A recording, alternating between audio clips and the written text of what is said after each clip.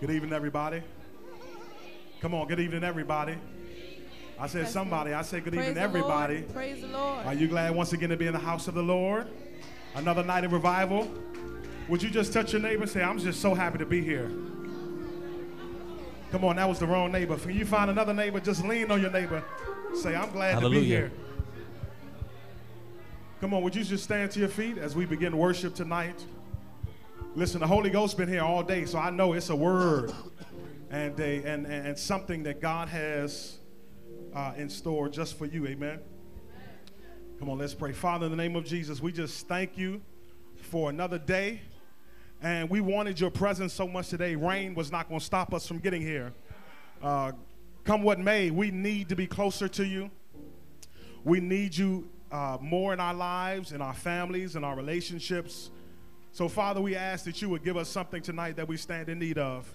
In Jesus' name we pray. Amen. You can be seated if you want to. We're going to go ahead and start worship. How many want to lift his name high tonight? I said you can be seated if you want to. You might just want to stand. Come on, put your hands together. Lord, I lift your name on high.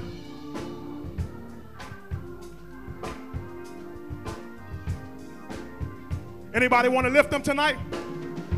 Lord, I lift. Lord, I lift your name on high. Lord, I love to sing your praises. Lord, I love to sing your praises. I'm so glad you're in my life. I'm so glad you're in my life. I'm so glad you came to save us. I'm so glad. Come on, let's sing that again. Lord, I lift your name on high. Lord, I lift your name on high. Lord, I love to sing your praises. Lord, I love to sing your praises. I'm so glad you're in my life. I'm so glad you're in my life. I'm so glad you came to save us. I'm so glad you came to save us. You came from heaven to earth. You came from heaven to earth. Show the way to show from the earth. From the earth to my debt to pay.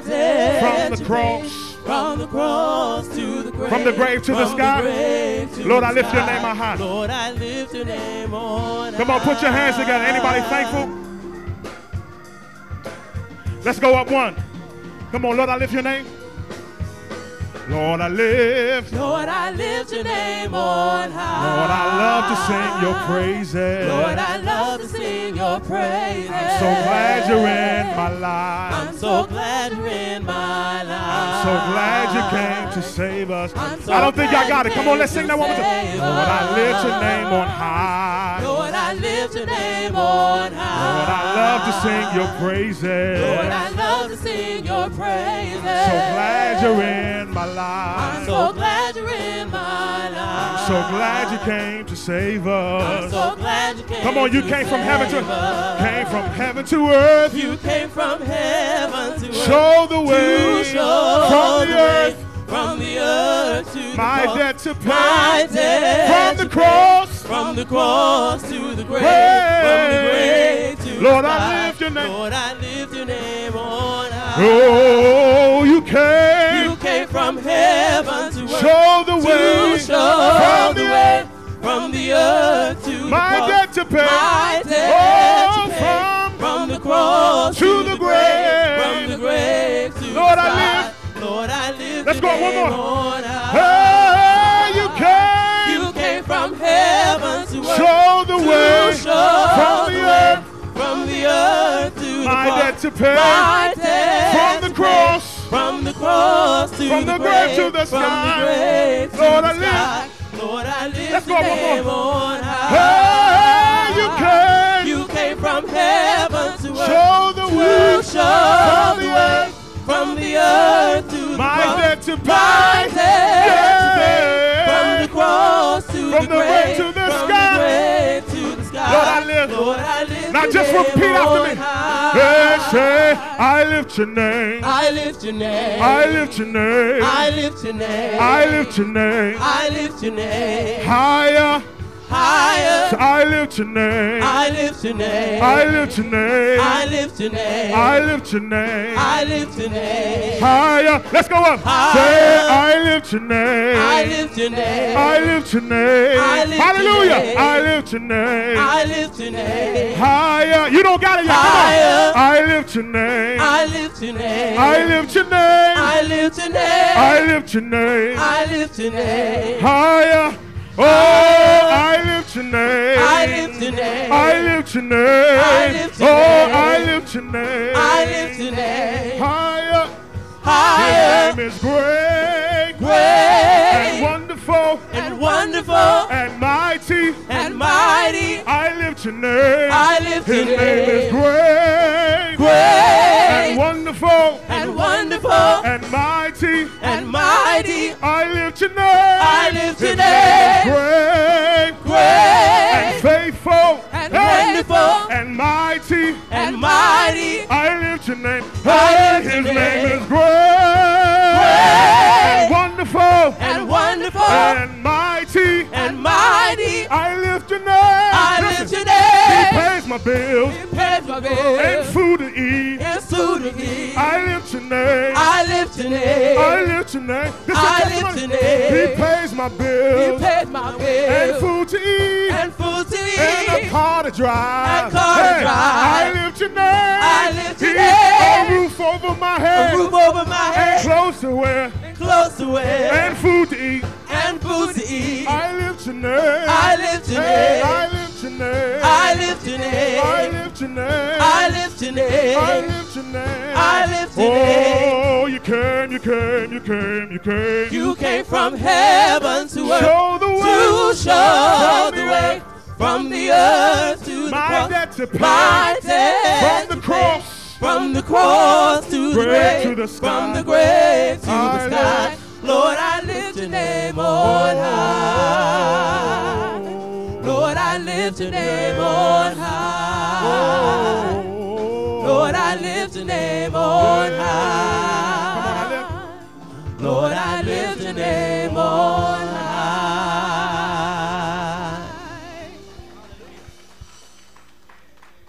I am persuaded, Lord, to love you. I have been changed to bless your name. I am constrained by this great gospel forever to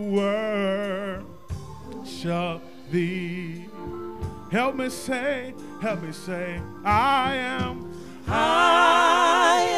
persuaded, Lord, Lord, to love. I have been changed. I have been changed to bless your name. I am constrained I am constrained by this great gospel by this great gospel forever to worship. Come on, lift your voice. Come on, lift your voice. Say, I am persuaded. Say, I am persuaded, Lord, to love you. Lord, to love. I have been changed today. I have been changed To bless your name. to bless To bless your name. your name. I am constrained. Say, I am constrained by this great gospel. by this great Forever. gospel. Oh, I feel God tonight. Can we say it just one more time? Can we just say it one more time? Come on, lift your voice, son. Say, I am persuaded. Say, I am persuaded, Lord, to love you. Lord, to Come on, have you been love. changed today? I have been changed To bless your name. to bless your name.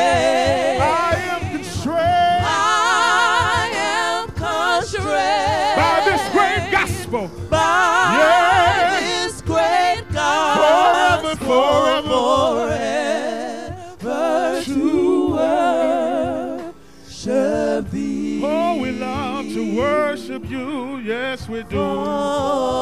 Forever to worship you. Forever.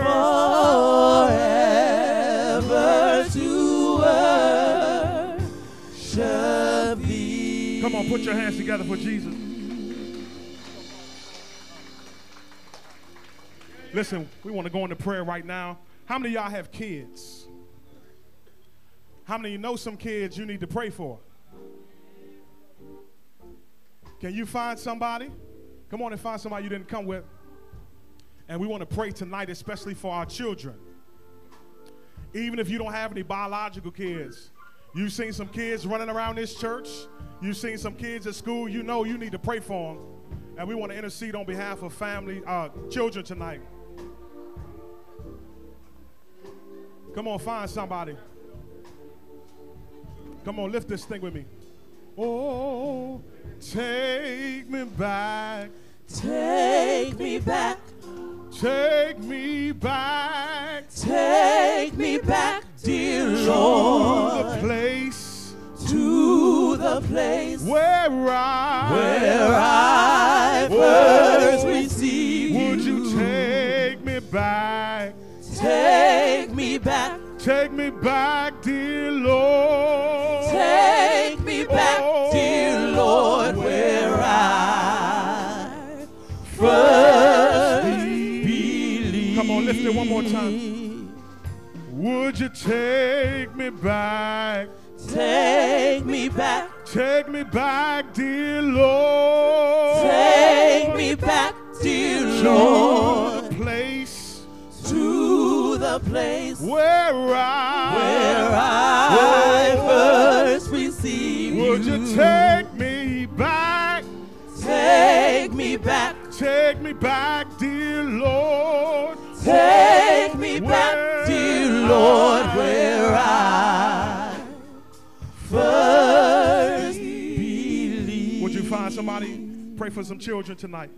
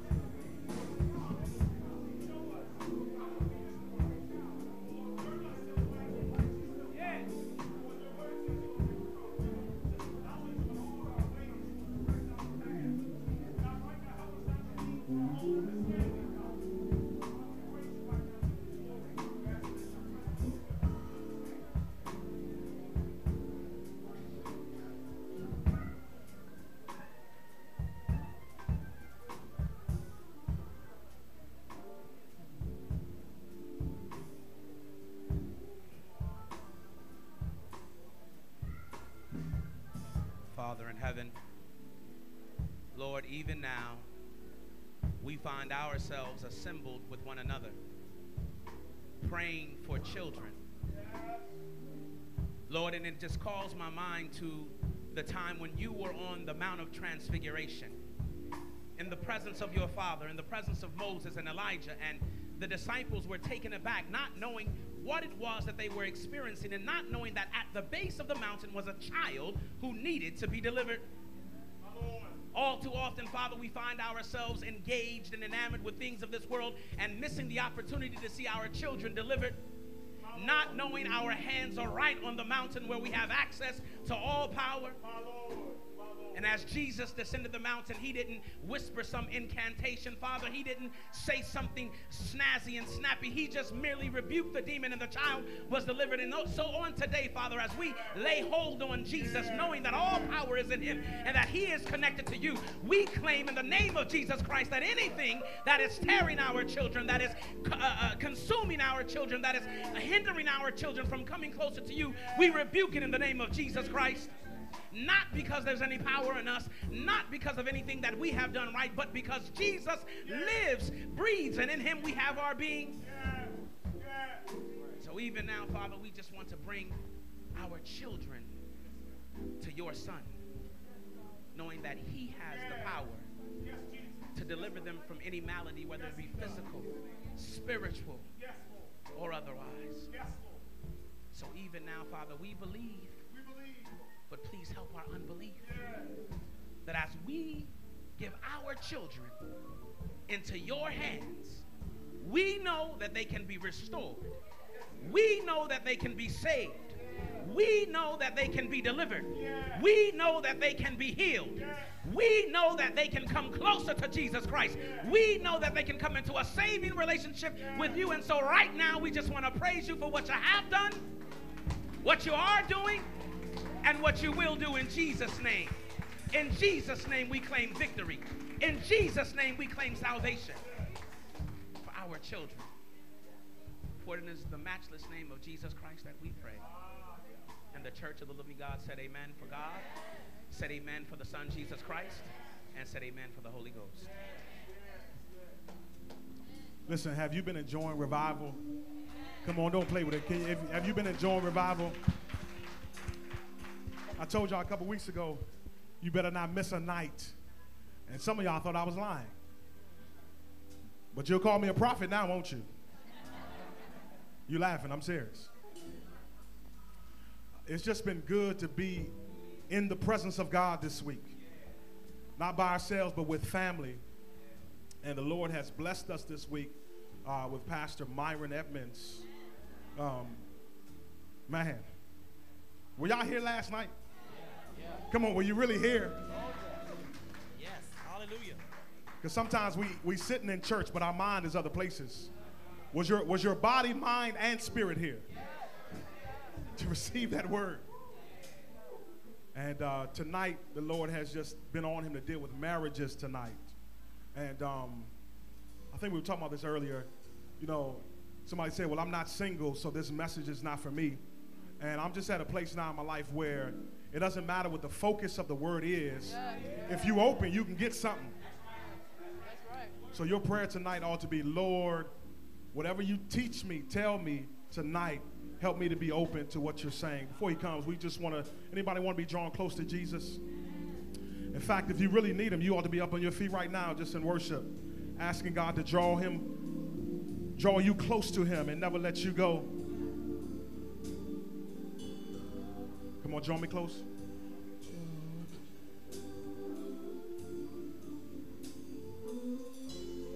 Draw me close to you.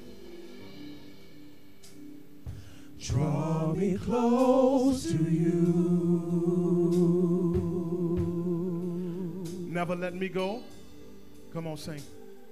Never let me go. I lay it all down again.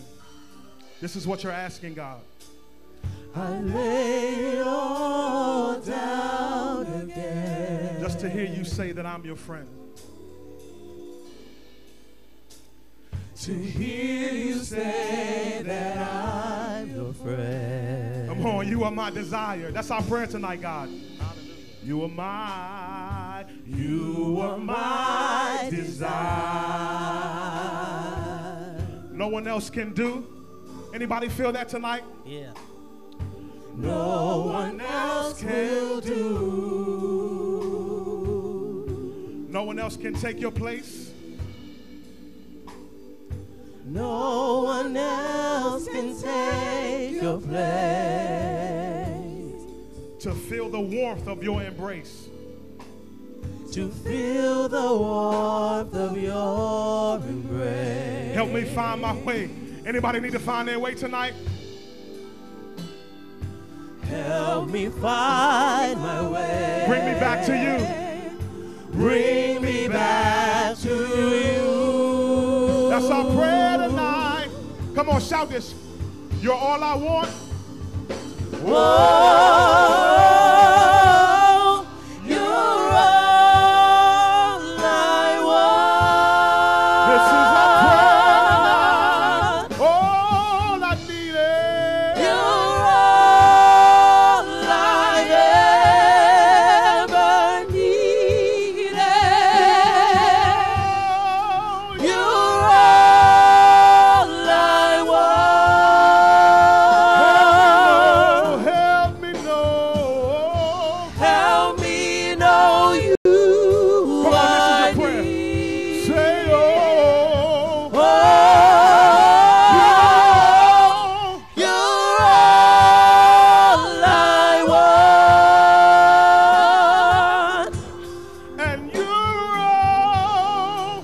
You're all I've ever needed. You're all I want. Help me know you. Come on, mother. This is your verse right here. Sing, draw me nearer. Draw me near. Come on, mother. Nearer, blessed Come on, Lord, mother. That's church right to here. the cross where thou hast died. Draw me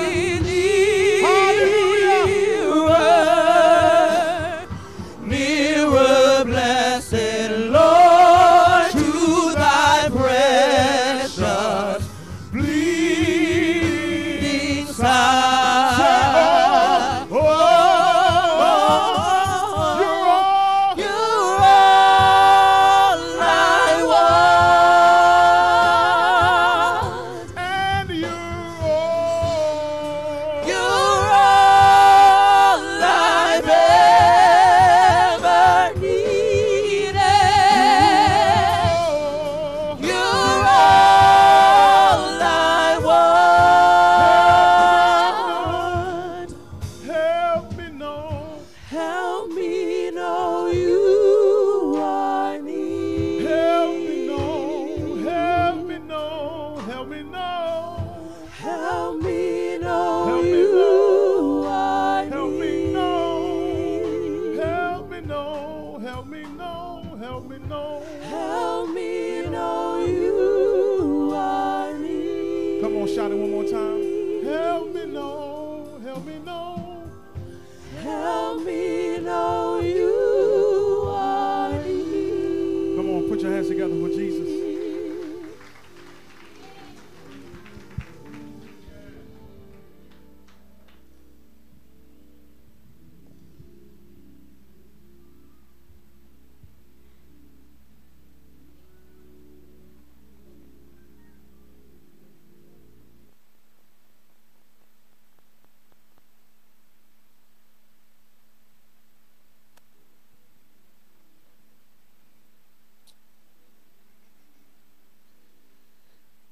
How many want to be closer to the Lord?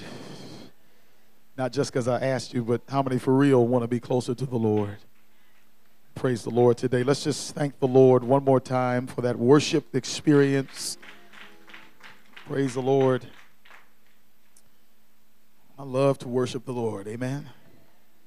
Just takes your mind off all the stuff you got. And if you're a constant worshiper, you can stay in that place. Amen. Yeah.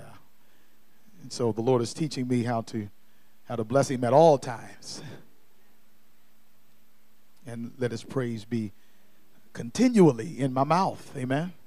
It did not say in your heart. Come on, somebody. It ought to be there, amen. But it ought to work its way to your mouth. Somebody ought to say, praise the Lord. Yeah, sometimes you got to talk to yourself, amen. The Bible says David encouraged himself in the Lord. Yes, sir, because sometimes you can't find nobody to encourage you. You better learn how to find a place of worship sometimes. How many of you have turned your cubicles into a sanctuary before? Or went up into a bathroom stall and got a praise on?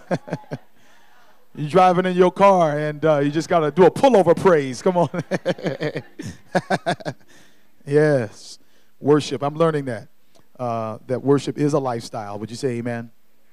And we just thank God just that the pastor, the leadership team of this church was led to give us 4 days where we could come aside and be revived. Amen? And so revival is good, but how many know we need some reformation in our lives as well, which is to say we need to make some changes. And by the grace of God, I'm coming to discover that on my own, I ain't going to make no changes. The Holy Ghost got to force me to do some stuff. Come on. Oh, boy. If you could go to heaven just the way you were, you would.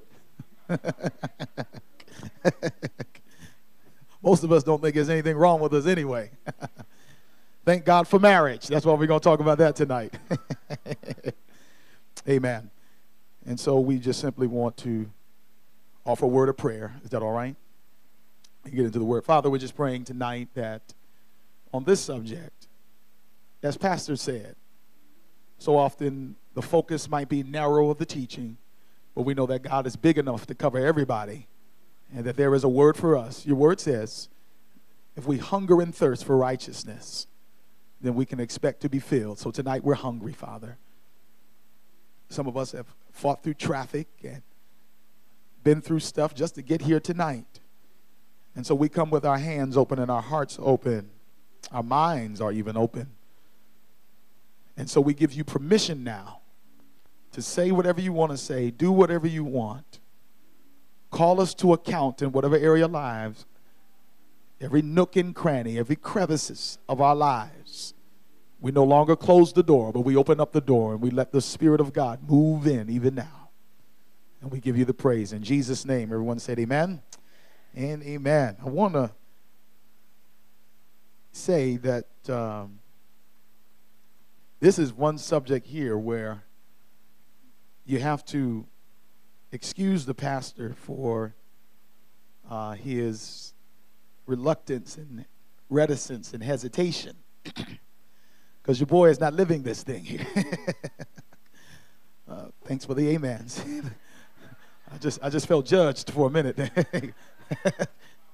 Yeah. Now, by the way, you do know that preachers have to preach stuff that they're not living.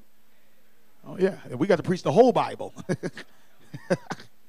What I'm saying is, I'm not at the standard that the Bible requires. I'm not there. The Bible says, "Be ye therefore perfect." Is that not what the word says? If God would have said anything less than perfect, then guess who could have got the credit for our salvation? He had to raise that thing up real high. Come on in. Now, you ain't there, amen? You're not there. So at least admit with me now that you ain't living it completely, amen? If you are, you'd have been translated by now. But if you're up in here tonight, that means you still need God, amen?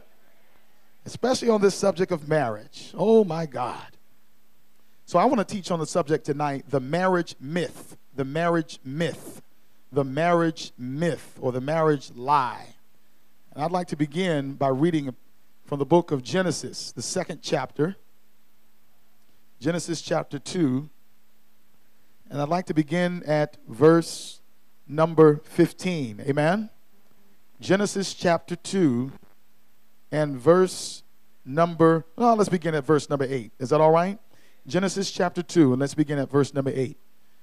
The Bible says, "Now the Lord God had planted a garden in the east, in Eden, and there he put the man he had formed. And the Lord God made all kinds of trees grow out of the ground, trees that were pleasing to the eye and good for food, in the middle of the garden were the tree of life and the tree of the knowledge of good and evil." Verse 10, a river watering the garden flowed from Eden. From there it was separated into 4 headwaters. The name of the first is Pishon. It winds through the entire land of Havilah, where there is gold. Now this was a serious place here, y'all. It was just gold everywhere. Verse 12, the Bible says the gold of that land is good, and it was aromatic, which is to say the gold smelled good. God left no details out when he was decorating the crib. And onyx are also there. By the way, Eden represents the presence of God. What does Eden represent, everybody? Verse 13 says, the name of the second river is Gihon. It winds through the entire land of Cush.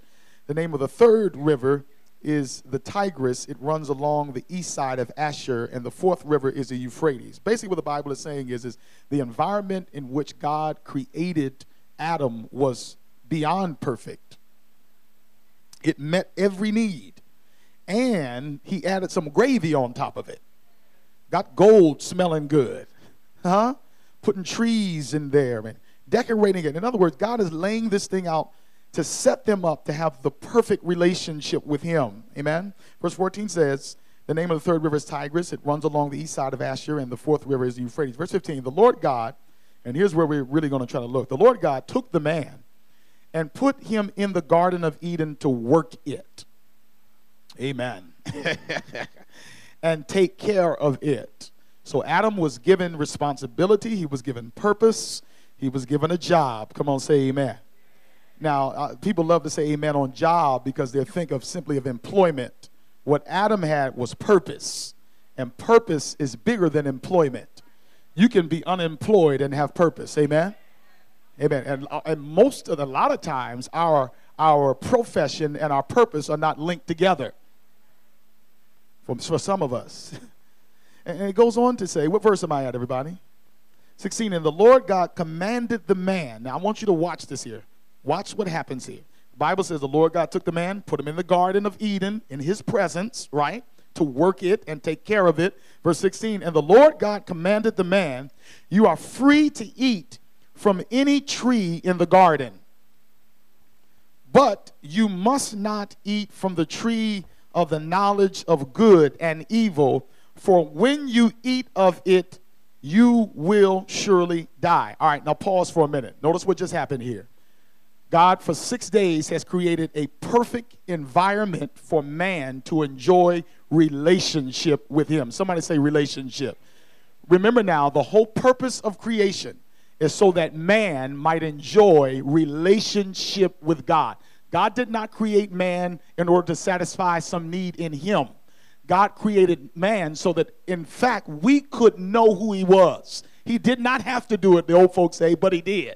You're here today. The very existence of humanity is an act of grace. He did not have to create us. He knew what was going to happen, but even though he knew what was going to happen, he created us in advance. The Bible says, and even before the foundations of the earth, he was the lamb slain. So this blows my mind here, how God knew the risk factors of creating people like him, knowing that we were going to turn our backs on him, knowing that everything that he created would be taken for granted, every blessing given would be snarled, every opportunity given would be dissed. He knew that on the front end, but yet and still he made the perfect environment. Now, I'm saying something here as it relates to marriage as we get further in this thing. You have to understand context. God created man. First, he gave them everything he needed. Then he brought man. 6 days of setting him up, then he brought him in. That's the way grace works. God gives us blessings, then God gives us himself. Watch this now.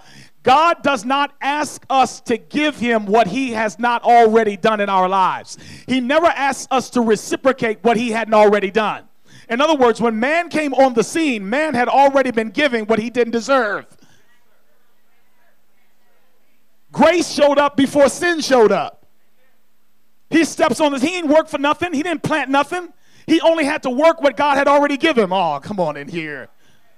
So watch this now. So as he's working what God already gave him, then God says, now, by the way, I've got to give you a choice in this relationship. And the word of God says that he put a tree in the middle of the garden, which was the tree of the knowledge of good and what, everybody? Of good and evil, which represents choice, right? And so watch this now. The choice that he gave him was a choice to bail out on the relationship. Is that not right? In other words, Adam had a choice to bail out on the relationship with God if he so chooses. In other words, God is simply saying to us, watch this, guys, that love is not love if it bears any resemblance of control. That's why a controlling husband is not a godly husband. A controlling wife is not a godly wife. It's not even in the mind of God. God doesn't even behave that way, right? So notice now, I want you to get context. All the blessings of God have been provided. Adam shows up. He hadn't deserved anything. God breathes into his nostrils the breath of life. He makes Adam just like himself. Adam is the closest thing to God that has ever existed. And so now Adam is in this world that God has created just for him. And the Bible says he puts choice in the middle, and choice represents risk. There is a risk factor in our relationships with each other and in our relationships with God. There's a risk factor there. There is a danger zone in the relationship. In the middle of the garden, there is danger. Now watch this. The Bible says, he says in 17, he says, you must not eat from the tree of the knowledge of good and evil, for when you eat of it, you will surely die. Verse 18 says, the Lord God said, it is not good for the man to be alone. I will make a helper suitable for him. This mic is going in and out. Should I? I'm good? All right, so watch this. If I asked you, what is the context of marriage? I would be curious to know what your response is. In other words, our expectations dictate how we enter into the marriage relationship. This is one of the reasons why we're having so much of a problem in our marriages, because people are entering into marriage under false pretense. In other words, we don't know why we're getting married. Most folks are getting married to be happy. Back in the day, the premise of marriage was simply just to take care of somebody. In early biblical days, it was more husbandry. It was more security. But as times has progressed, marriage is now based on happiness. And I want to just show you now, there's nothing you just read that suggests that when God created marriage, that he created it for the purpose, self-expressed purpose of happiness. So watch this now. If you're not happy in your marriage, then that's not a reason, right, to say that you don't have a successful marriage, or that it's time to renege on the commitment of marriage. I don't know how many people come to me all the time and they always say, I'm not happy anymore, so I'm walking. Well, guess what? That's not why you get married in the first place. Listen, if you get, all the married folk talk to me, if you get married to be happy, please do something else. False pretense, right? And so what I'm about to show you right now is why God, and we got to get this before we get anything else, why God created marriage. First, check it out. Adam is there. He's got everything he needs, but there's a risk, there is a temptation, there is the risk to leave God. There's a risk to walk out of relationship with God in the middle of the garden, and it's represented by the tree of knowledge of good and evil, right? So watch this. As soon as God tells Adam, look, Adam, be careful. There is a tree. I'm telling you not to touch it. I'm warning you, be careful. There is danger. There is something here to separate you from me. The next thing he says is, it's not good for man to be alone. Are y'all still with me? Are you still with me? All right, so watch this now. The Hebrew, we'll switch word. All right, here we go. The Hebrew word here, I want you to go back to the text. Go to Genesis chapter 2, and I want you to look at verse 17 again. Verse 17 says, he gives them a warning. Somebody shout a warning. He says, but you must not eat from the tree of the knowledge of good and evil, for when you eat of it, you will surely die. Verse 18 then says, the Lord God said, it's not good. Why isn't it good? It's not good for him to be alone because there is temptation in the garden to separate him from me. So I need to give him some help to maintain his relationship with me. Listen, are y'all hearing me? Is this clear? You got to be really hungry to get this one tonight, all right? Now, slow down for a minute.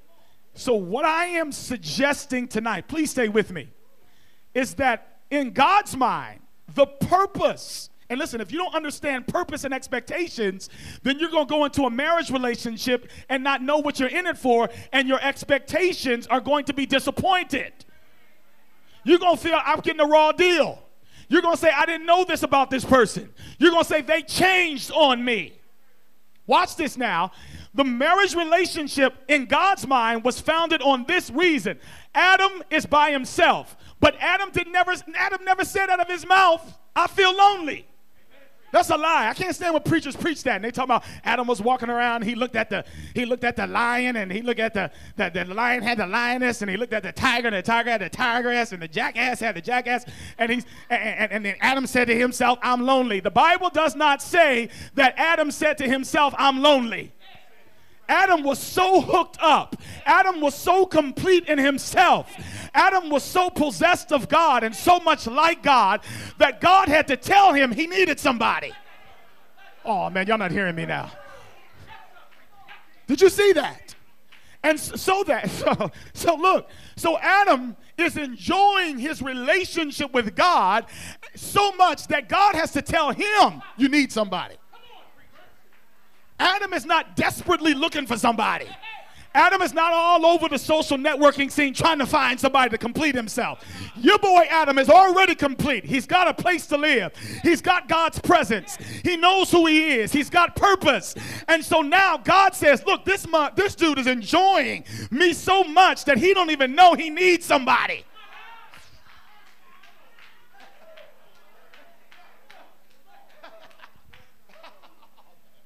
Oh, I love the word, y'all. So God says, by the way, Adam, it's not good that you by yourself. So then comes Eve, right?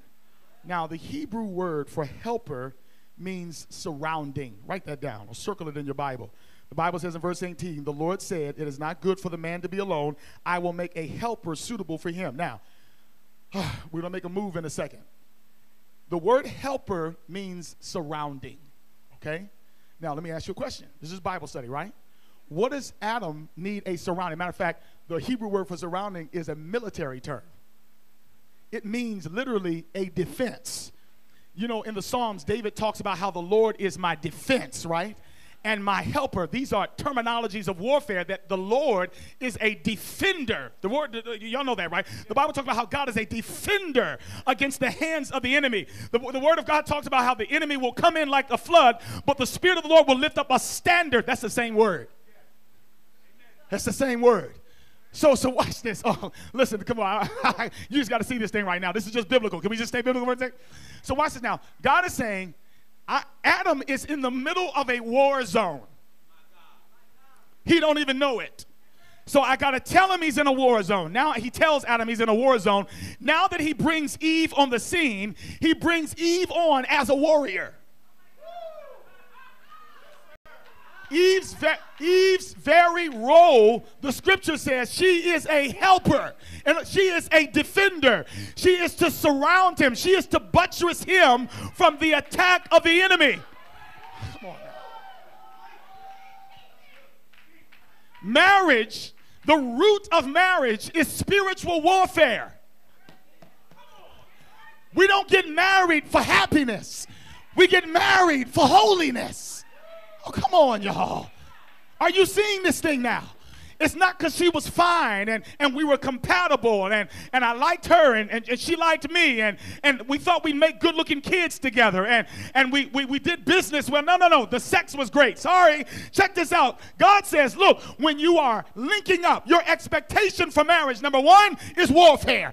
So when you're looking for a spouse, when you link up, your spouse should be somebody that has the mindset of warfare. In other words, I'm in your life to help surround and defend you from the attack of the enemy, because the only thing that matters in marriage is our relationship with God.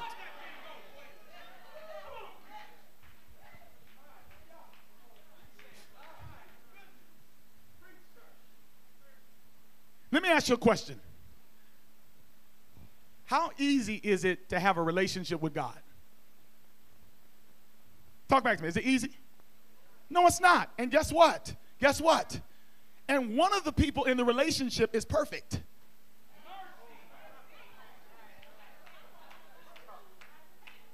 So if it's tough to be in relationship with a perfect person who expresses perfect love like God, then why are our expectations for each other so supernatural?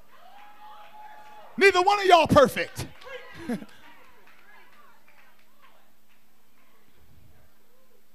Next thing I want to say is this. The problem in marriage is never the other person.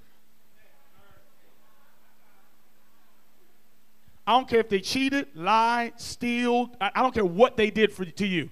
The problem in marriage, if you understand marriage from a biblical perspective, is never the other person. You want to know what the problem in marriage is? What you don't think is you, right? Right? No. The problem in marriage is marriage. Marriage is the problem. Okay, what am I saying? Marriage creates problems. Marriage was designed by God, I said it last night, to bring the best out of you and the worst out of you. Why? Because the purpose of marriage is to get us saved. The purpose of marriage is to maintain our salvation with God. The only reason why God put me and my wife Shanae together is because he wanted to use us to help both of us get into the kingdom. That's why there are no grounds for divorce.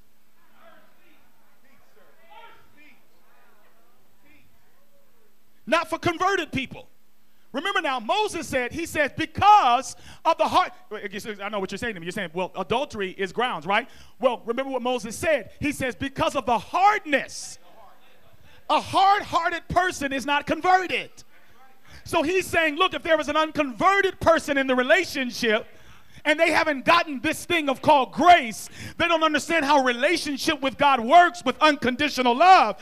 He says, then let them walk. Paul agrees with that in 1 Corinthians 6 and 7. You read it on your own. So understand now, why are there no really grounds for divorce when you have two converted people? Because the relationship is supposed to help both of y'all get to the kingdom, and that never expires.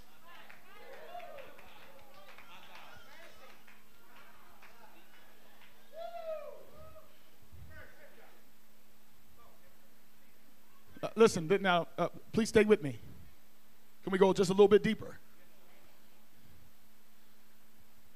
Ephesians 5, which we're going to read momentarily, tells us that now, since sin has come into the world, the purpose of marriage is really a reenactment of the gospel. All right, so the only way I can explain this is that marriage is a play. It's a movie. You and your spouse are actors in it. And what you are doing is simply demonstrating to the world. It's the most powerful witness, by the way. Ellen White says that our sermons, she says, are far less powerful in teaching people about who God is than a well-ordered and well-disciplined family. So watch this now. What the world sees is they see two imperfect people. They see how they relate to each other with unconditional love. They see the forgiveness that dwells in them. They see the hardship. They see the pain. And what we're doing is we're reenacting. We're living the story of what God has done for us. Now, here it is. Here it is. I'm finally getting to where I want to be. The myth of marriage is that marriage should make me happy. Here's what the truth of marriage is. The truth of marriage is that God is using two people to tell a story about what God is doing in our lives. Oh, hold on. Here it is. Here comes a bombshell right here. The reason why marriages are in trouble, why your marriage has issues, is because you have not grasped. Somebody in that relationship does not understand the gospel. Let me just go ahead and say it. Any issue, marriage, parenting, whatever, there's always one issue. It's an issue of conversion. Let me tell you right now. Here's what psychologists are going to tell you. They're going to tell you this is what's wrong with modern marriages. They'll tell you, number one, communication breakdown, right? We can't talk, right? Then number two, they'll say infidelity, right? This is all based on stats. Then number three, they'll say financial problems, right? These are things that cause people to divorce. Then they'll say number four, emotional abuse. Number five, physical abuse. All these are a lie. What that says is, I am now shifting the blame to a natural reason as to why a spiritual institution called marriage is not working. Cars operate by gas. If I said my car is not running right because it doesn't have enough water in the tank, then I've misunderstood how a car runs. If I say that our marriage is messed up because we can't communicate, then I've misunderstood how a marriage works. Any marriage that is in trouble is not in trouble because of those things. It's in trouble because of spiritual reasons. And that is not an out. That's not an escape. That's not just a preacher just trying to throw something simple on it and saying, oh, they just need Jesus. I'm telling you, if people understood the gospel, if you understood what the gospel was, then your relationship in your marriage would be different. Can I tell you what the gospel is? The gospel is, hallelujah, that Bible says, while I was yet a sinner. See, no. Some of the Adventists don't know, we don't understand this. We believe that the way that I'm saved is by repenting and obeying. But God saved me before I had sense to say I wanted to be saved. Read your Bible. The Bible says, while I was yet a sinner, Christ died for the ungodly. Ephesians tells me that before I knew to repent, he seated me in heavenly places. The whole point of the gospel is that God saved me before I knew I was saved. Now all I got to do is simply accept that he's already done what he said he did. We don't operate in our relationships, especially in our marriages, on a grace system. We operate on a merit system.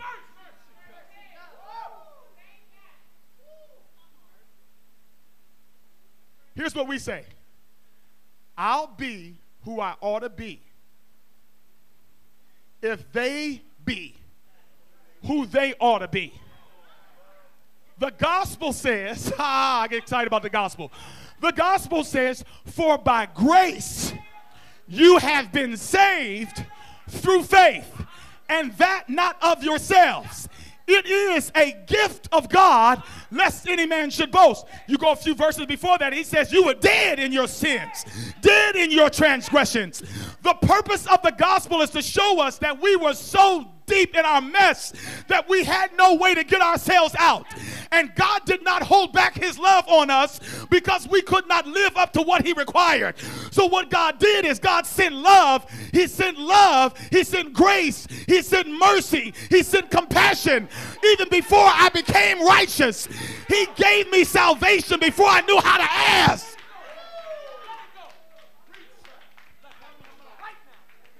Can I tell you something else about the gospel? And I asked this in my church. I says, how does one get saved? They say you repent. That's not the first step. Because guess what? You can't even take credit for repentance, because the word of God says that it is the kindness of God. It is the mercy of God that even causes you to repent.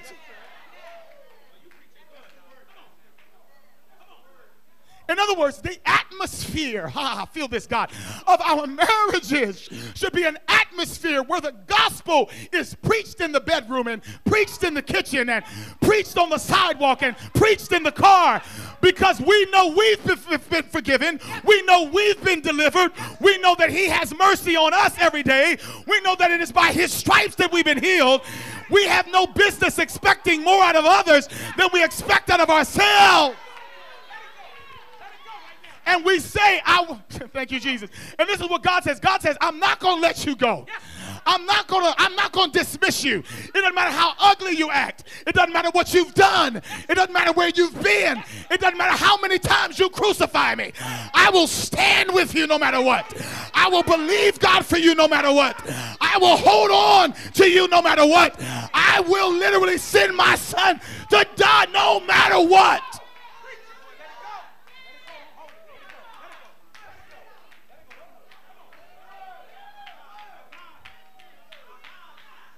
Listen, here it is, here it is, here it is, here it is.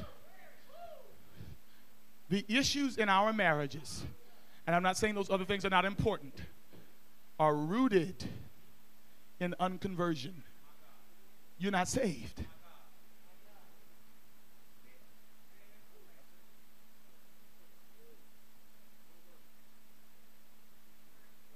You do not possess the Holy Ghost.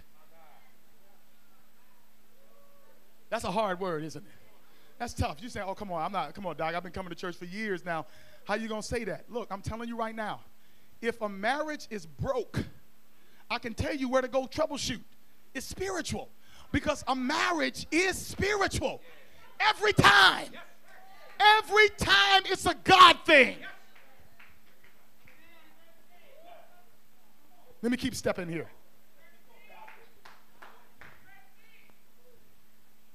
If marriage, and I'm going to tell you how it works in a second. If marriage is spiritual, right, and it is a reenactment of the gospel, in other words, y'all remember the story, I believe it's in Matthew, the 18th chapter. Matter of fact, let's go there. Let me just go. I'll obey the Holy Ghost. I don't know why the Lord is leading me here, but I'm just going to obey him tonight. Matthew chapter 18, right? I want you to see something here. This is how we are to behave in marriage, especially when we're dealing with difficult people. All right? I want you to go to verse 22. I got to move quickly. How much time do I have, Pastor?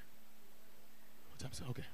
Okay, we have about 20 minutes. Okay, here it is. Look here. The Bible says in verse 22, it says Jesus, well, look, go to 21. The Bible says, then Peter came to Jesus and asked, Lord, how many times shall I forgive my brother when he sins against me?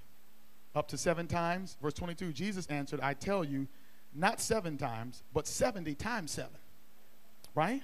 Then verse 23, he says, therefore, the kingdom of heaven is like a king who wanted to settle accounts with his servants. Verse 24, as he began the settlement, a man who owed him 10,000 talents was brought to him. 10,000 talents. How many did I say, everybody? In modern vernacular, that's worth $211 million. Okay, so get that in your mind. As he began to settle accounts, a man who owed him 10,000 or $211 million was brought to him. Verse 25, since he was not able to pay, the master ordered that he and his wife and his children and all that he had be sold to repay the debt. Verse 26 says, the servant fell on his knees before him and he said, be patient with me. Anybody ever had to pray that? He begged, and I will pay back everything. Verse 27 says, the servant's master took pity on him and canceled the debt and let him go. All right, so watch this now. Now watch, your boy's like, I'll pay you back. It's no way he could have paid back $211 million. He couldn't do it anyway, right? So he is already in works mindset. He's already in merit mindset. He has not even appreciated what the son has done for him. The son just canceled a debt of $211 million. The point is, there's no way in the world he could have ever repaid the debt that he got in. And so he's making promises about what he's going to do. But the master said, listen, I cancel the debt. Has the Lord not canceled the debt? I got to preach this before I go to the next point. Understand this. The debt that you owe God, there is no sinner out there that is more in debt to God than you are. Every person that has ever sinned is in debt to God beyond belief. It costs the blood of the Son of the living God to save your soul. There is nothing that you could have done to merit the love of Jesus Christ. Jesus Christ died for your sins because you could not. Watch this. Verse 26, I got to keep moving. But when the servant went out, he found one of his fellow servants, or he found his wife, or you found your husband. You just got your debt canceled.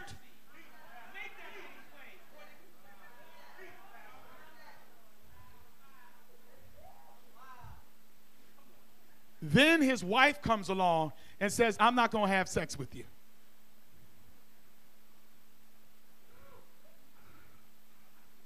Then the husband comes along and he's not spending quality time. He cheats. Whatever's going on in the marriage, you just got your life saved. And then they present this challenge to you, and this is what he does. He said, but when the servant went out, he found one of his fellow servants, or his husband or his wife, who owed him 100 denarii, which is like $6,000. Watch this now. He grabbed him and began to choke him and said, pay back what you owe me. He demanded. Verse 29 says, his fellow servant fell to his knees and begged him. Does this not sound familiar? It sounds just like what he just did with the manager, right? Same thing. Oh, watch this, God. Hallelujah. His fellow servant fell to his knees and begged him, be patient with me. I'll pay you back. But he refused. Instead, he went off and had the man thrown in prison until he could pay the debt. Now, let me ask you a question. If I'm in prison, how am I going to pay it back? And this is what is going on in our marriages. Things happen. We do things to one another, right? Hurtful things have happened. And I'm not diminishing them. But what happens is the pain becomes so great for us, and many of us become addicted to the pain, that we then put the spouse in a prison that they can never get out of.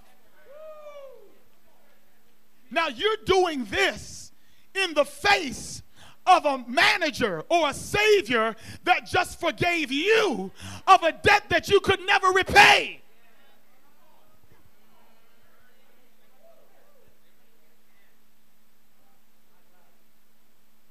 Oh, y'all see what I'm saying here?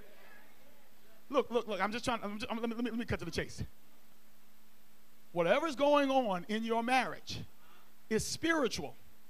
So the only way to respond to it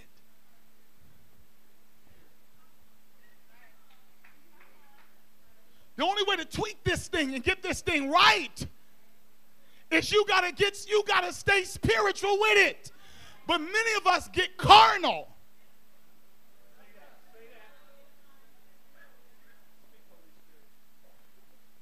Now watch this. Here's the most confusing scripture on marriage in the whole Bible, Ephesians 5. And I'm going to end here. See, Pastor, it's just impossible in one sermon to deal with all. So I just figured tonight, as the Lord led me, I said, let's just deal with the spiritual stuff. Let's get to the root issue here. Ephesians 5. Now, to give you some context, everybody knows this is the chapter of the Bible that talks about marriage, and so I'm going to help you in a minute. Verse 1 says, be imitators of God, therefore, as dearly beloved children, and live a life of love, just as Christ loved us and gave himself up for us as a fragrant offering and a sacrifice to God. So again, look at the context. Before he even starts talking about marriage, he said, get it in your mind. The way that you're supposed to conduct yourself in relationships is to model Jesus. Amen. Now, let me help you on this right now. You don't know how to do a good marriage by looking at other couples. Amen. That's what I used to think. And I'm not against marriage mentors. I think that's a good thing. But if you want to really understand how to conduct yourself in marriage, then you're supposed to look at Jesus. Because remember, marriage is a play that is reenacting what Jesus has already done for us. And how many know that Jesus loves us perfectly? He does his part in the relationship. He knows what he's doing. He's always faithful. Come on, y'all. He's always merciful. He's always loving. We can always count on him. It don't matter how ugly we act. God is always there. Come on, talk to me now. Doesn't matter what kind of day you're having. Doesn't matter how you treat him. The Lord is still kind. The Lord is still loving. The Lord stands with us when we don't stand with him. And even before we had the mind to know who he was already there wooing us unto himself. So first thing he says, Pastor, is he said, so before we even talk about marriage, we got to talk about Jesus. Now, let's go on to the critical part. Verse 21 says, submit to one another out of reverence for Christ. Now, brothers get real excited when we go to the next verse, because the next verse says, in verse 22, wives, submit yourselves to your husbands as to the Lord. And so we got brothers running around here feeling like they're superior to the sisters and demanding obedience from their wives when they didn't read the first part. The first part says, imitate Jesus. And then it says, submit to one another. And then it gave the instruction to the wife, now you can submit to him. You know why? Because he's like Jesus. Now, I'm not telling wives what to do. You let God tell you what to do. But I'm just telling you cause and effect. A woman will not submit to a man that is not submitted to Jesus. Listen, brothers, look, and brothers get mad at me every time I preach this. If you are having issues with respect from your wife and submission from your wife, it is because innately, she may not even discern it, innately, she recognizes that there is something missing in you that is akin to Jesus. A woman will submit to Jesus every time if she's converted.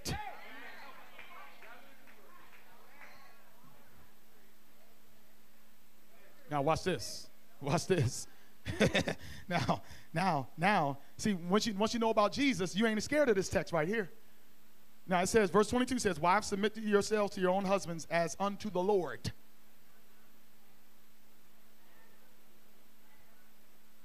The word submit means to obey. Let's not, somebody told me at a wedding one time. I'm marrying somebody. At a wedding, they said, don't use the word submit. We got another version of the Bible for you. Don't use that word submit. We don't believe in that. That's not a good version, translation. Okay, so I'll give you the original. The original means to obey. Now look, unconverted spouses resist that word. If you're carnal, you will not submit unto a man as unto the Lord. Now look, that makes it even worse. It says, submit unto your husband as if he is the Lord. Amen. Listen, do you see why marriages are in trouble? Because the rules for marriage that God set up can only be followed by converted people.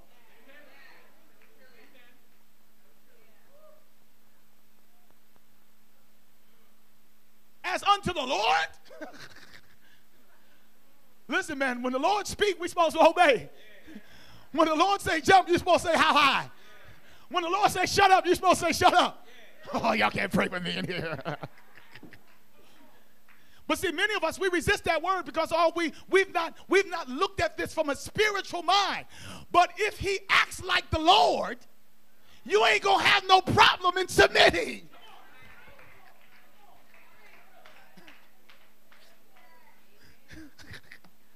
All right, let's keep stepping here. Verse 23 says, for the husband, the Bible does not make it easy for us at all. Look, it says, for the husband is the head of the wife. Look, man, I've tried to get around this thing for a long time. It's in the Word. Amen, somebody. Oh, I got some concerned looks on the faces in here. But look, let me tell you something. When you're in Jesus, this stuff don't even bother you because you understand what it means. Don't worry, I'm going to help you out in a second, but I gotta put the force of it in right now. Obey, sisters. Submit unto him like the Lord. Lord, have mercy.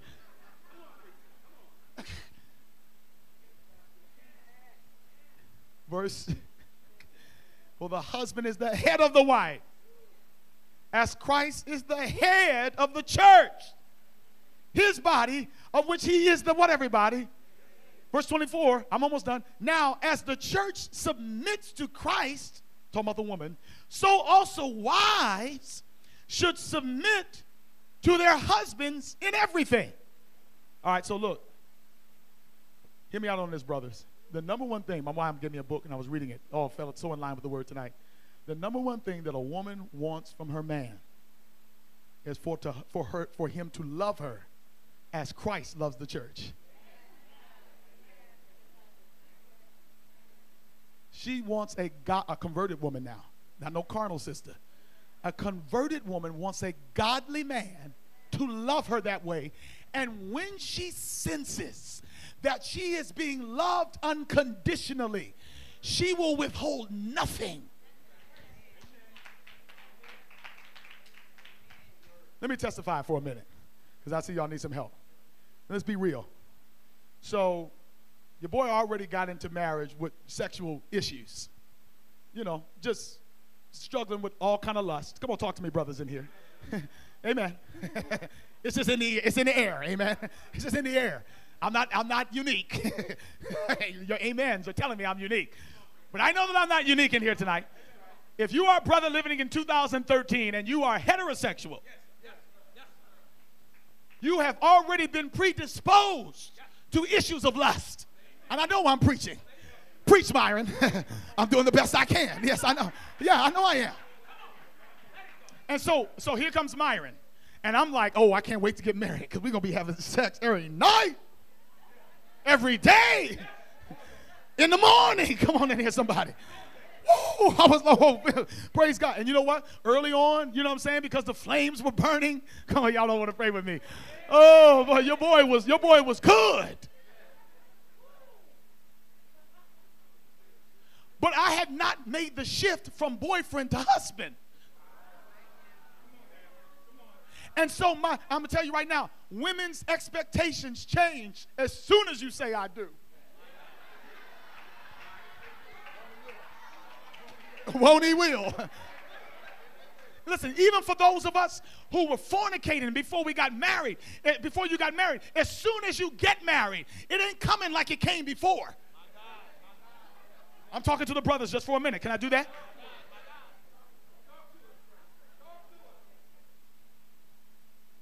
And so I started realizing that she was withholding herself emotionally, withholding herself from me sexually. And then what happens, brothers? We get mad. Silent treatment. Huh? And we have those moments. I got permission from my wife, so don't feel bad. Don't feel bad for me. It's all good. We in ministry together. We're trying to help folk out here.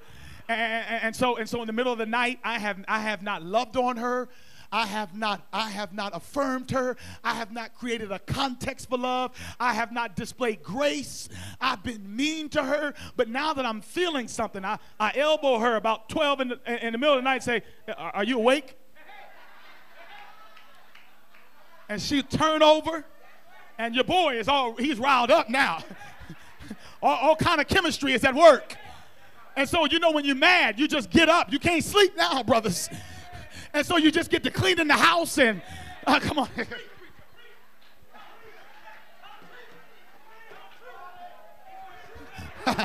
Preach, Myron.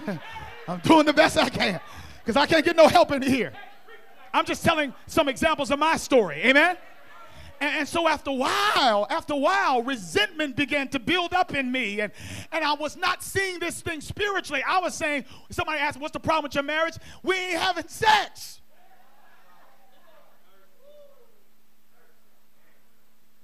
Then kids come along. And them little Negroes begin to crawl in the bed. Blocking.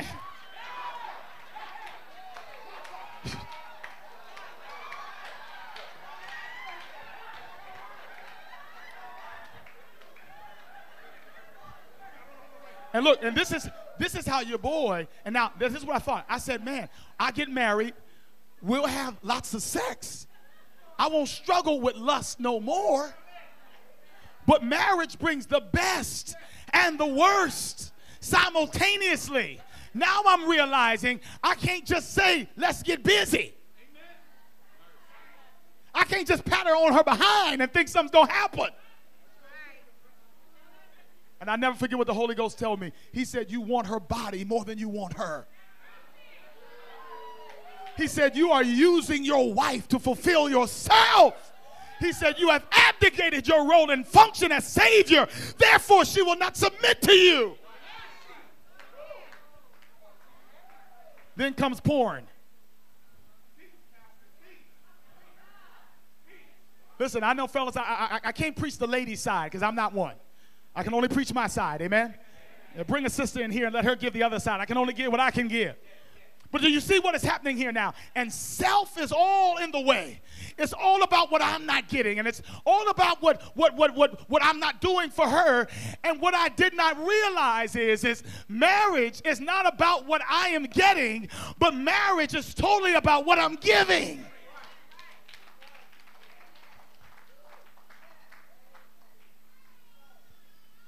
By the way, let me just throw this out here parenthetically. You can tell by the way you have sex and by the way that you go about getting sex. It is a revelation of the depths of your soul and the soul of your marriage.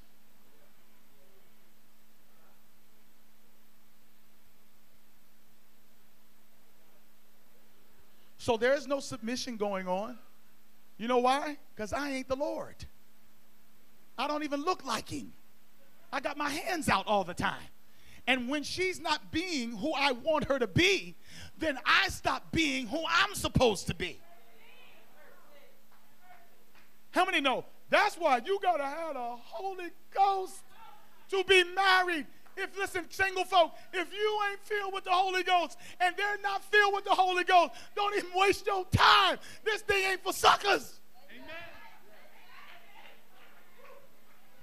This thing ain't no joke. They glamorize this thing. You watching TV and we spending all this money on these weddings. Oh God.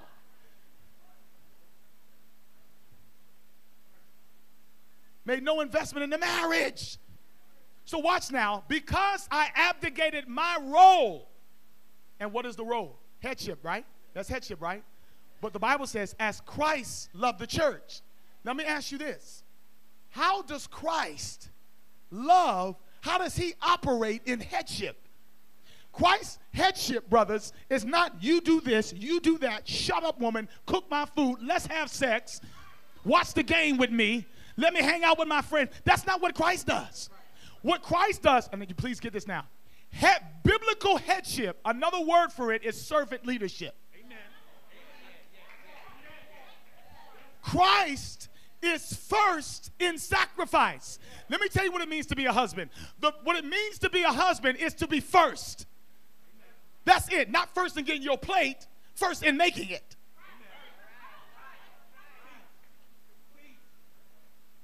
First in sacrifice. First in self-denial. We're first because we are mimicking the life of Christ to the church. So everything we do is mimicking Jesus.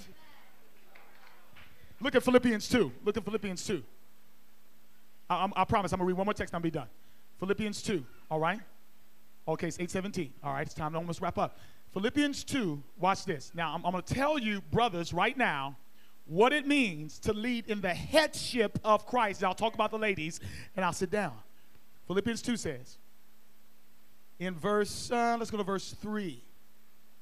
No, go to verse 2. It says, then make my joy complete by being like-minded, having the same love, being one in spirit and purpose. Verse 3, do nothing out of selfish ambition or vain conceit, but in humility, consider your spouse better than yourself. Verse 4, each of you should look not only to your interests, but also to the interests of others. Verse 5, your attitude, here's headship right here. Your attitude, or let this mind, your mindset should be the same as that of Christ. And then the Bible goes on to say what he did. He just gave up. He gave up. He gave up. He gave up. He gave. He denied. He gave, and then he gave his life. So here's biblical headship for the brothers. Sacrifice. Dying. Being first to give up your way. Being first to say you're sorry. If you don't want that, then you didn't know what you was getting into. Go back to Ephesians. I promise I'm going to end here.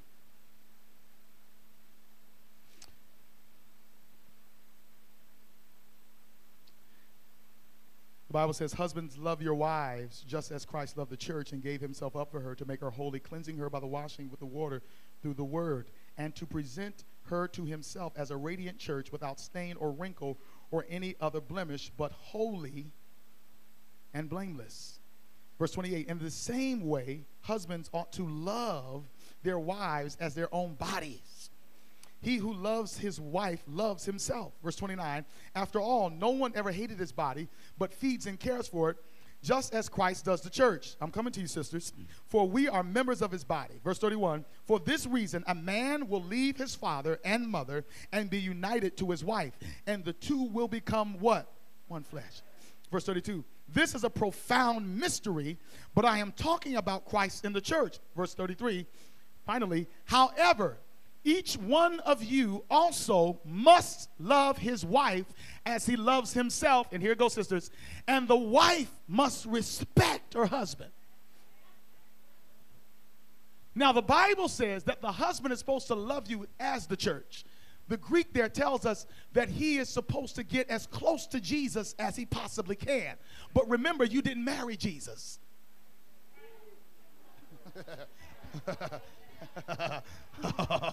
Oh, come on, y'all ain't talking to me now, sisters.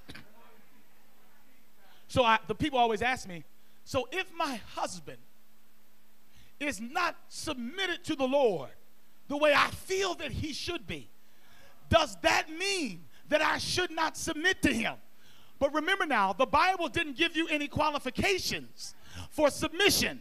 Don't worry about the brother. You submit because, catch this now, what God has called both of you guys to do, according to Ephesians 5 and Philippians 2, is both of you to act like Jesus. Christ, the man, acts like Jesus in saving the woman.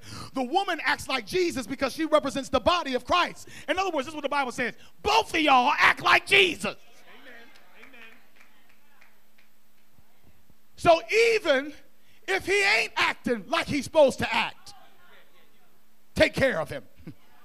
Even if he ain't loving on you the way he should, keep loving on him.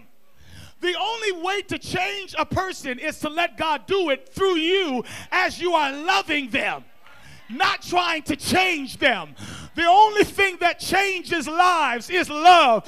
If you keep putting the love of Jesus on his sorry soul, then at some point maybe Jesus will awaken in him the king that dwells in him, and he will raise up and become. But remember what you got into.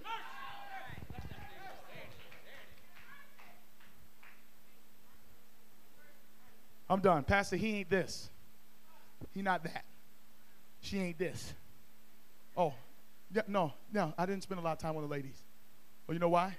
Because I think about 80% of the problems in marriages belongs to the spirituality of men. But since we got so many sisters in here tonight whose husbands didn't come along with them, you're saying to me, what am I going to do about it? He trifling. He got no drive in him. What my response is to you is, what did Jesus do for you?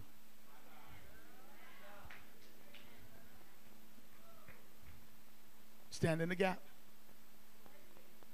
Sorry, that's the only news I got for you. And guess what? Every story does not end with a happy ending. You know why? Because this thing is ugly. This thing is messy. You know why? Because it's about saving souls. At the end of the day, what's the success of my marriage? The success of your marriage is that both of y'all got into the kingdom. And you don't stop putting Jesus on him. You don't stop putting Jesus on her until they reflect who Jesus is.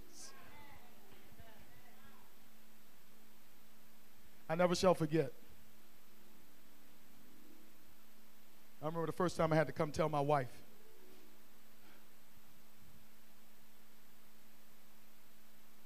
I was tired of secret sin. So I'll never forget, I went to my wife and I said, and here I am preaching. And Doc, I'm getting calls to go everywhere. Everywhere. This goes to show you can minister that word. I'm telling you, where the rubber meets the road, you can tell if you saved or not at home.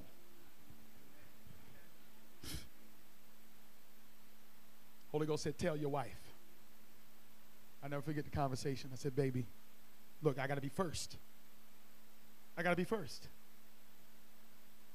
I said, I got a problem with pornography. And I realized that I'm doing it when I'm angry. And I'm resentful to you because I don't feel like you're doing what I think you should do. But I need to pause and own the fact that I have not been Jesus to you.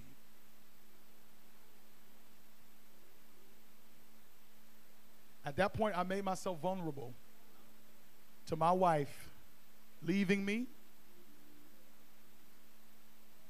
And I can't even get into you the history. She did not want to go through that. But we live in Christ. Even in that moment, I had to humble myself and say, look, I can sit here and pick all the stuff that's wrong with you, but if I'm honest and if I'm checking my motives carefully, there's some junk in me, and I need to know, will you forgive me?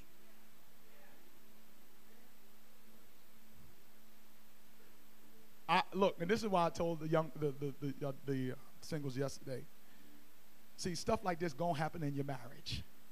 I'm not prophesying negativity. What I am telling you is marriage is real. And it brings out the worst in you. When it comes out, you have got to own it.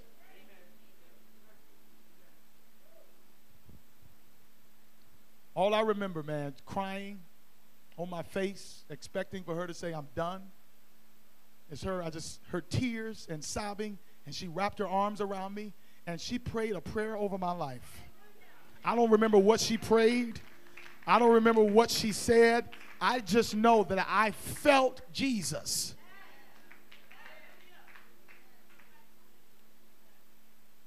I ain't there yet, but we are both starting to learn that the success of our relationship is based on how much each of us reflects Jesus. I can't study your relationship no more. I'm looking at Christ. Some of you didn't come from good marriages, so you don't know what a good marriage looks like. Some of you don't have your parents. I mean, how many dysfunctional relationships? So how are you going to know what to do? Look at Jesus.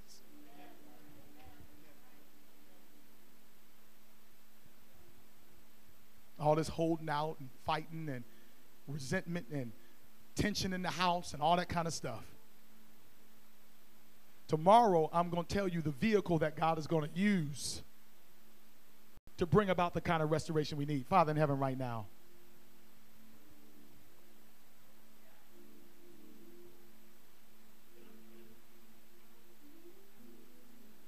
somebody needs to say they're wrong. Somebody needs to admit, I too have been a part of the problem.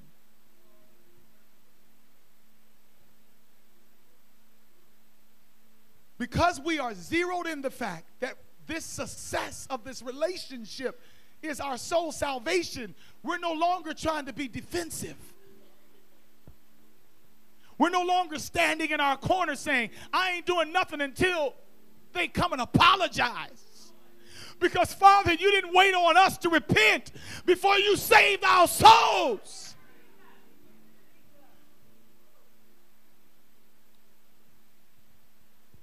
Grace.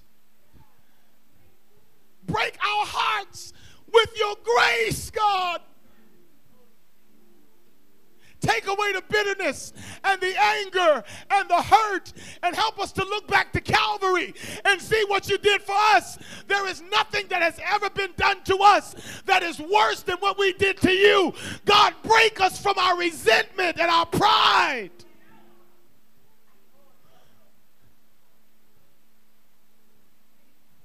I don't know who you are tonight, but God is calling somebody tonight who is in a relationship, a marriage relationship. And all I wanted you to see tonight is that it's a spiritual issue. And you can't fight spiritual issues with carnal stuff. If you're here right now and the light bulb finally went off in your head, I want you to just stand to your feet and come down and let us pray for you tonight. Couple, bring your wife, bring your husband.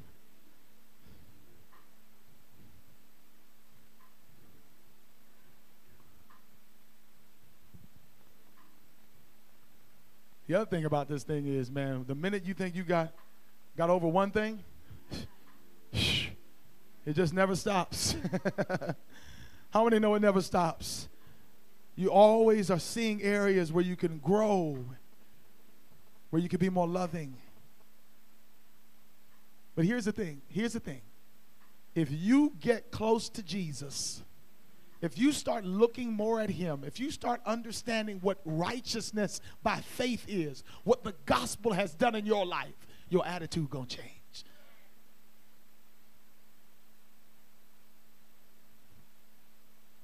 You won't be putting people in prisons because of stuff they did, because you know God could have left you in a prison.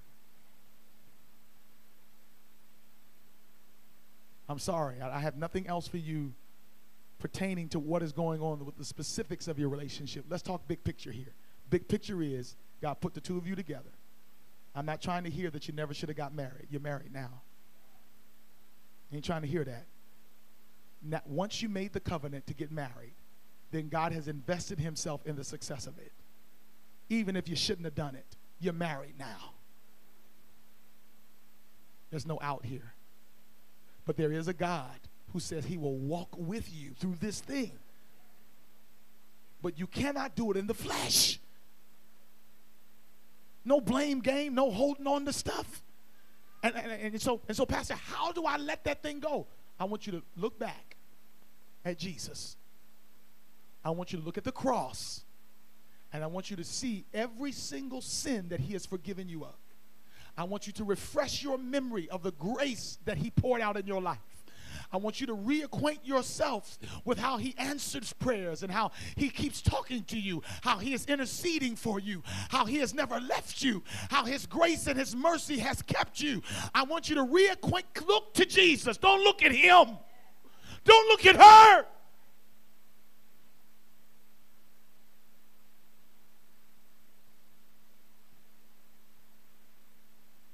There is no dispute. There is no affair. There's no situation that is so bad and so hurtful that it surpasses what you've done to Jesus.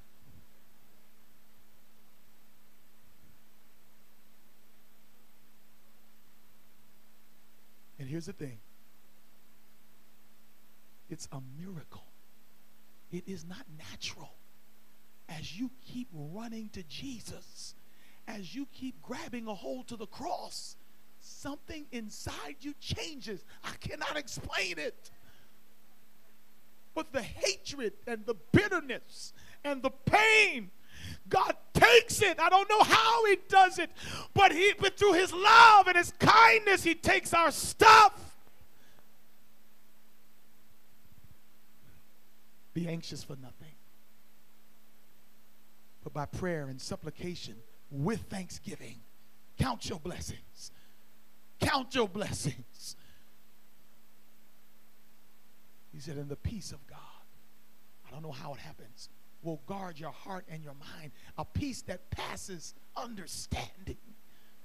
You'll be in the same house with that fool, and you will learn how to love on them. Because God is not just trying to save them, he's trying to save you.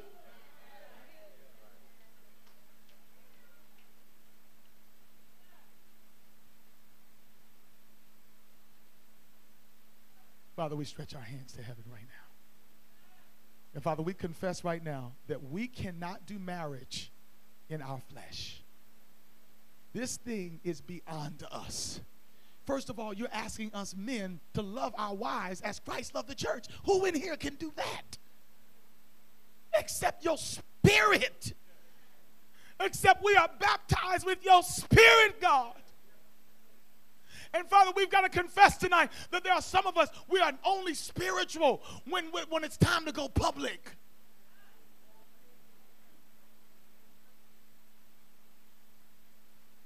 God, we receive the baptism of the Holy Ghost right now.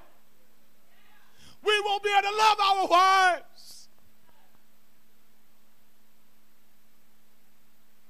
Father, then for sisters, The word of God calls you to respect your husbands. That's not natural for you. It's not natural for him to love you. That's natural for you to do. It's natural for him to respect you, but it's unnatural for you to love, for you to respect him. God has called both of us to do stuff that's not natural for us because, my sister, he wants to do it through you. You can't do it. You can't love him. Holy Ghost.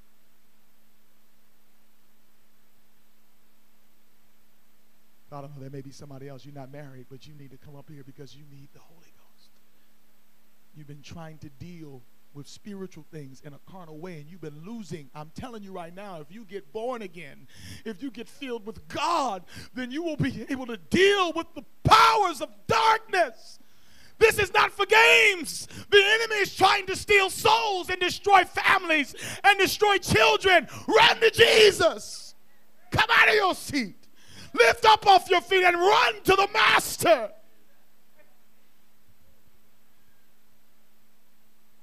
I know they did this and I know they did that, but I'm telling you right now, it's all a smoke screen from the devil. We wrestle not against flesh and blood, but against principalities and power. Run to Jesus.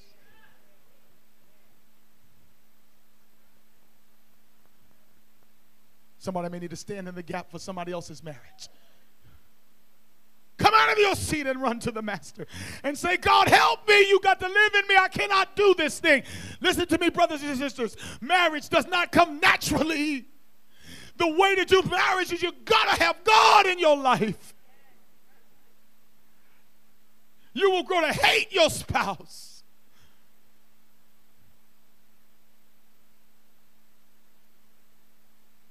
Now, right now, somebody needs to release a spouse from a prison that you've put them in.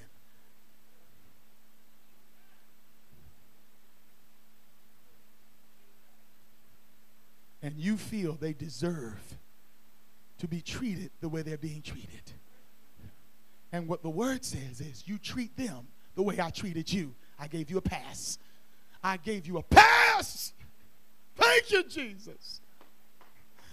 Thank you, Jesus.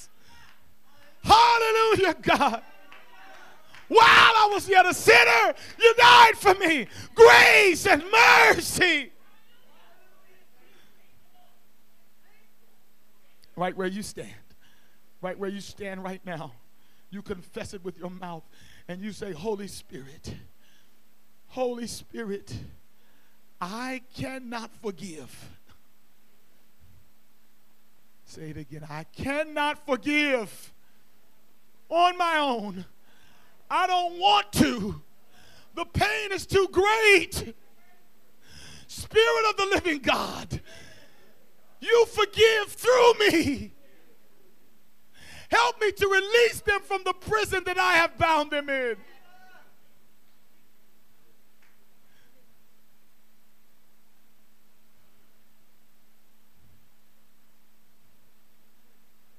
I'm saying release them the way God has released you. Scripture says that if we do not forgive, then he will not forgive us. God will bring back every sin that you've ever committed, and he will hold it against you.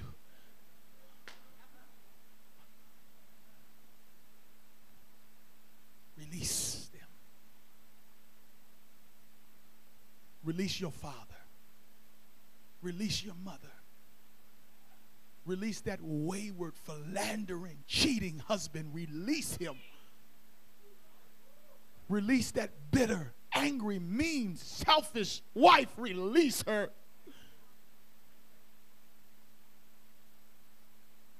Release his mean self. Release her with her mouth. Release them. They are a work in progress, and so are you. Release them.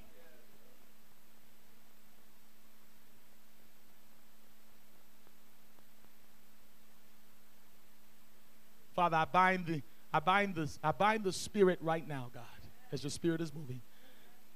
I bind the spirit of pride right now.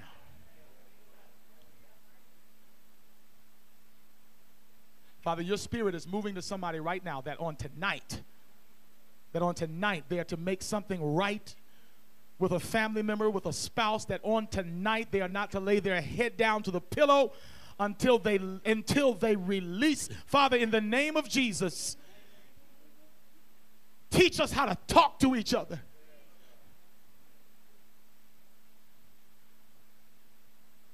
Help our words to be spirit-filled.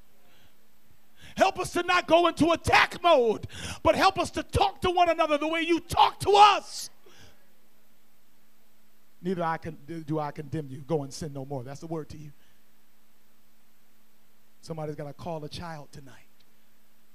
And remember, the scripture does not say that somebody must come to apologize to you if they've done wrong to you. The scripture says in Matthew 5 that when somebody has done you wrong, when you know that somebody has an issue with you, you go to them. Write a letter, send them a text, but release somebody tonight. Drop the charges. Dismiss the court document.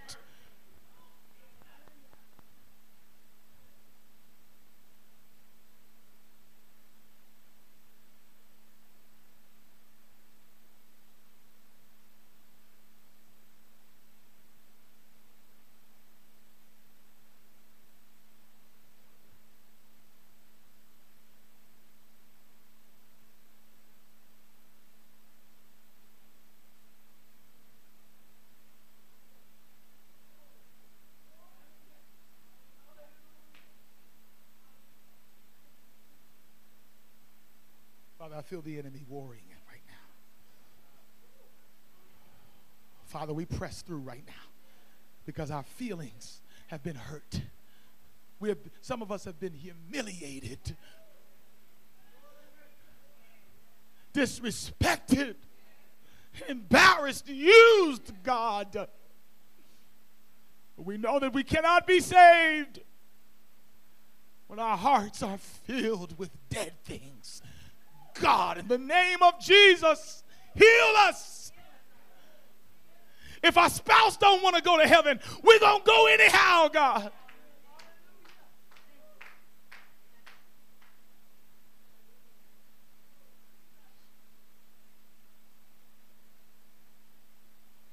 We're going to have power.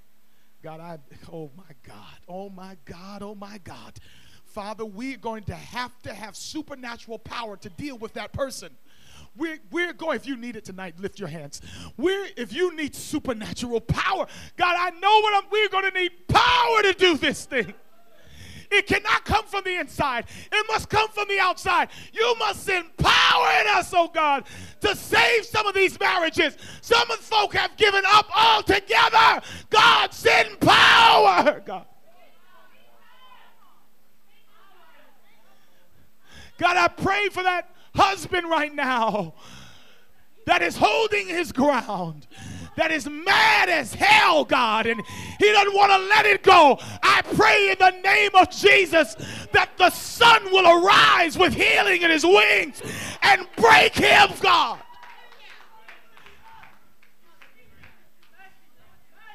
Let the love of Jesus flow, God. Flow, Holy Ghost.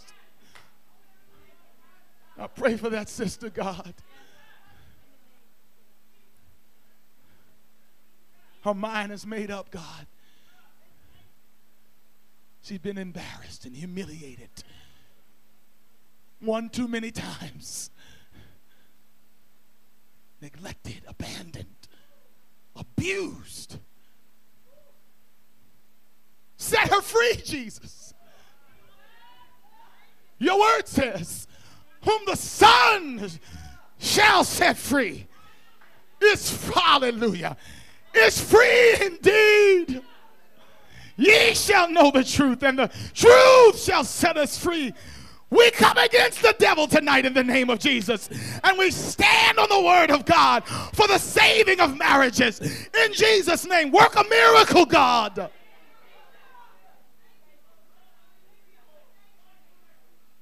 God, for those of us who are not married, but that are looking on at marriages that are falling apart and we're gossiping about it, God, help us to start praying in the Spirit. Help us to stand in the gap for them, oh God. No matter what they've done, God, help us to shut our mouths and learn how to wait on God and cry out to God and intercede, Lord. Help us not to look for the faults of others, oh God. But let this place, let Bladensburg be an atmosphere of grace. Oh, let the grace of God flow in this place, God. God, 70 times 7, God. Let there be grace in here. The grace of our Lord Jesus Christ.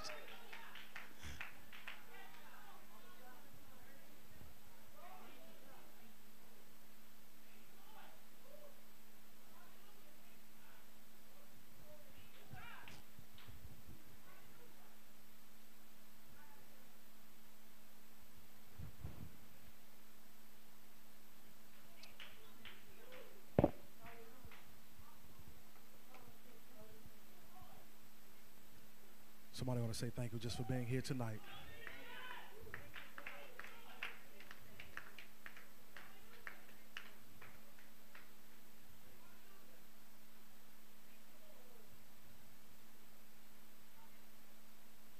I think the Spirit of God is telling us tonight He is more concerned with making us holy than He is happy.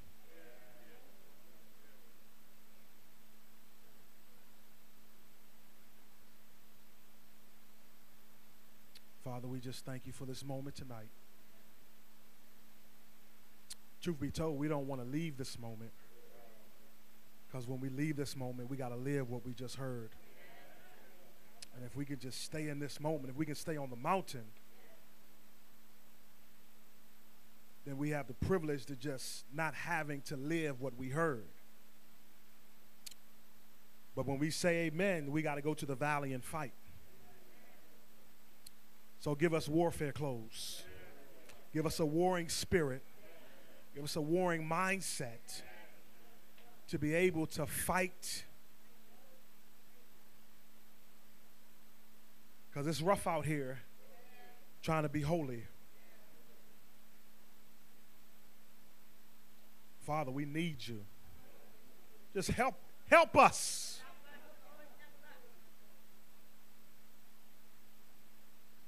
In Jesus' name, amen. Somebody put your hands together for Jesus. Come on, put your hands together for Jesus. He was here tonight. Let's just go back to our seats with a praise in our mouth. You don't have to stop praising because we going back to our seats. You ought to say thank you to Jesus.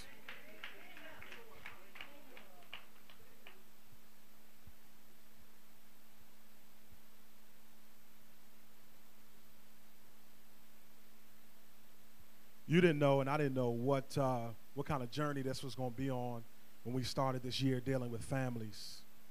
And my God, yo, it's rough when you got to live stuff you preach. Dude, I was, and I don't think I told you, I was in here one Believers Night, Wednesday night, Pastor John's preaching on forgiveness. And I had issues with people because when I was sick, people I thought was going to be there wasn't there. And I'm walking around Carl County Drug, I'm upset, and I'm in here teaching on forgiveness, and I got folk I ain't forgiven. And I'm teaching with power. Amen, Pastor. And I got to my car and started weeping. The Lord said, you a lie. I said, no, God, if somebody hurt me, and how many like me, when somebody hurts you, you like having an upper hand? Come on, y'all devil is a liar. The Spirit of God fell here tonight. Obedience should be in the house. I want to not forgive you, because if I don't forgive you, then I got an upper hand in the relationship. God says start texting people. I'm in my car sitting right out front. Alarm is set, and I'm in my car just weeping, because when you forgive somebody, you got real power to live.